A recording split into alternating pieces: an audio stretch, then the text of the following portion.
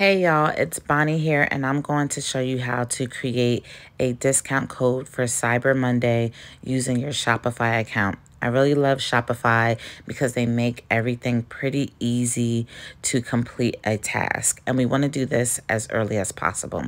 So when you click discounts, you'll be able to see all the discounts that you have available and that are active. If you go to the top, you see it's all categorized. As of right now, we have nothing scheduled, but we do have some expired. I noticed that we have BU here from 2021. So we need to get rid of that because why is it still here? So what we're going to do is we're going to go up to the top right corner here, and we are going to click the plus sign.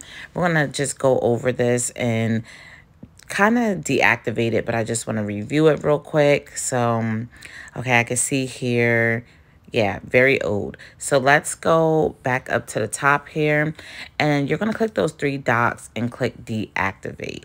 I don't know why that was still active. Thank you to those who've seen it, because if you got the coupon or discount, that's what's up. I am so happy for you, but it is very old. So let's get into creating our Cyber Monday discount. So you're going to go here. We're going to select the discount type.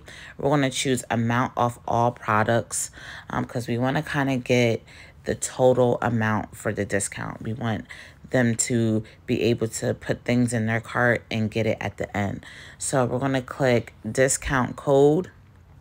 And then from there, we're going to go down and we are going to, you can generate a discount code and actually put a name there. You could do an automatic discount. I think we want to do automatic actually. So then we're going to go down here and we're going to go ahead and put in the percentage. And for this, we're going to do 40% off because it's Cyber Monday. So we want to give y'all something good. And then we're going to do the minimum purchase amount. Basically that area is what you put in, like the amount that they have to spend to get the discount. So let's start off with putting 0 because I want y'all to see what happens when you do this. And then down here, you could do combinations, you could do order discounts, shipping discounts. But for this, we're doing so many discounts for the holidays. So we want to keep this at a minimum and just keep it at a 40%. We want to change the date to Cyber Monday. So right here, you could click the calendar and you're going to go to the 27th.